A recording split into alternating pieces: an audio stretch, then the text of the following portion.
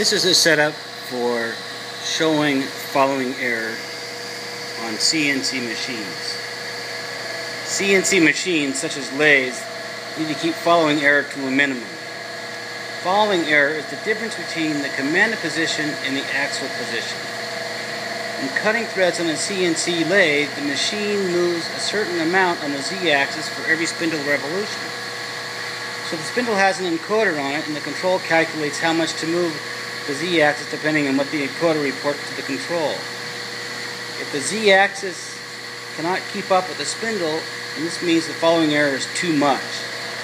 Following error comes from both mechanical and electronic reasons. So in this setup here, I don't have much mechanical to go wrong. I've just got an encoder and a servo motor, a little differential, and another encoder. Over here I have a gecko drive, and on the proto board there I have a chip that converts encoder pulses from the encoder that's on the left into step and direction for the gecko servo amp.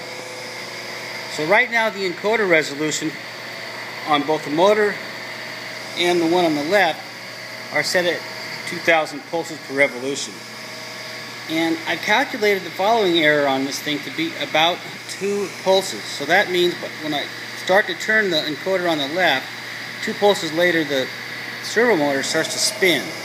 So I'll show that it's really basically no error at all, at least not significant, because when I turn this shaft on the left, the center part of the differential just sits still.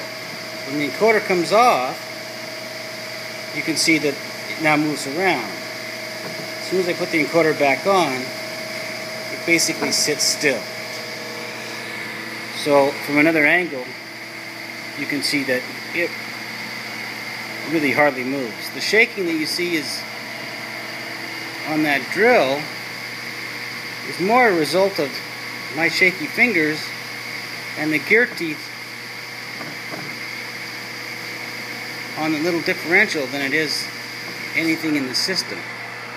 So you can see that electronically this thing has no problem keeping up with what's going on, and mechanically no problem because there's really not much inertia in that little servo motor. So anyway, that's it.